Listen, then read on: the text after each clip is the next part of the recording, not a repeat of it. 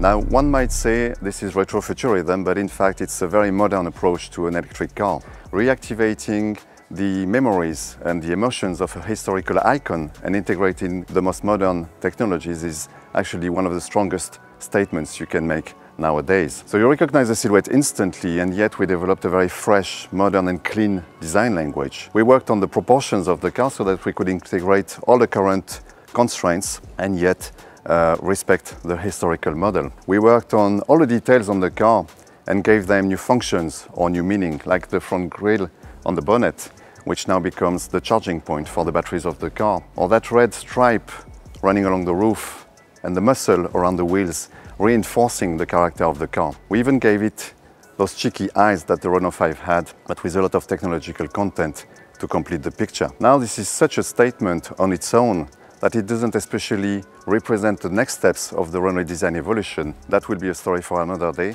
But meanwhile, please enjoy this one, because we will make it.